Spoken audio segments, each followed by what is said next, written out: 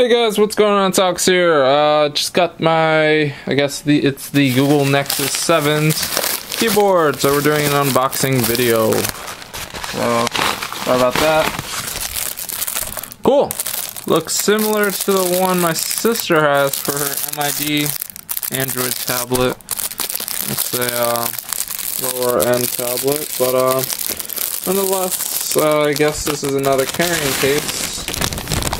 It's apparently fully compatible with the Nexus 7. So you got a magnet dropper here, or I mean a connector.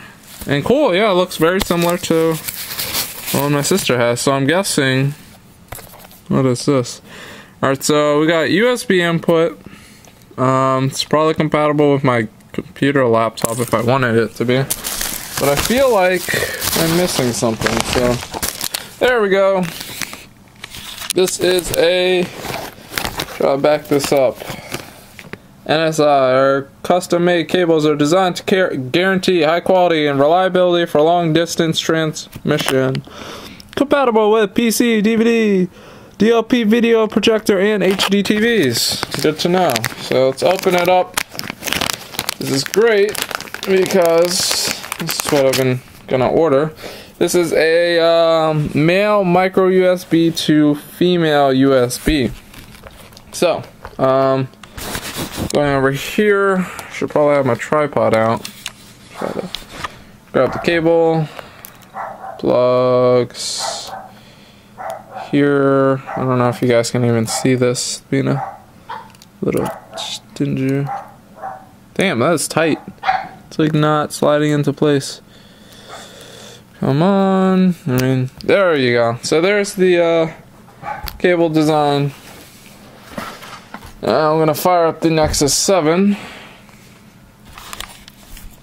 As you can see, I mean, you guys seen this before in my previous video. If you have not seen my overview unboxing for the Google Nexus 7, I list all the specs and such, and then I believe it slides right into. Wow, that's like a tight slide in. But yeah, that's pretty cool. Even came with a stylus. It's pretty nice. So it turns your Google Nexus into a full-on laptop. And guess what, guys? This keyboard here was only, it was like less, oops, messed up my password. It was less than 10 bucks. So there we are. We got the tablet all loaded up. So I'm gonna hop in the Play Store. Actually, I'm gonna log out. So hope you guys can see this. We're gonna mount it up, get it set up. Again, another tight fit. Keyboard lit up. So now, put it right there.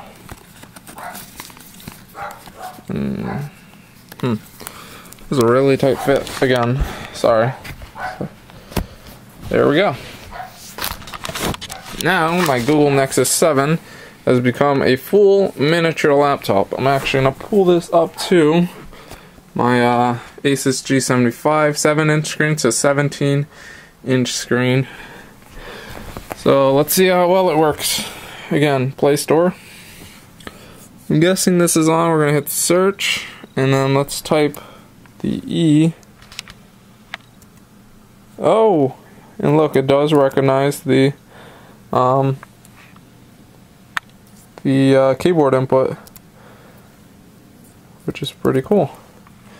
Again, it recognizes, so let's type in temple, and it does recognize. That is really cool. So yeah, guys, that's about it. Hopefully I got all that on tape pretty well. And then whenever you're done, let's hit the home key, exit out, hit the sleep button. I know magnets are bad for screens, so hopefully that doesn't ever damage it, and it locks right into place there. So there you have it, guys. Oh, and there's also this. This will help it mounts up to, so like it's a full-on laptop. So one more time, sorry about that, guys. Open that up. Bam.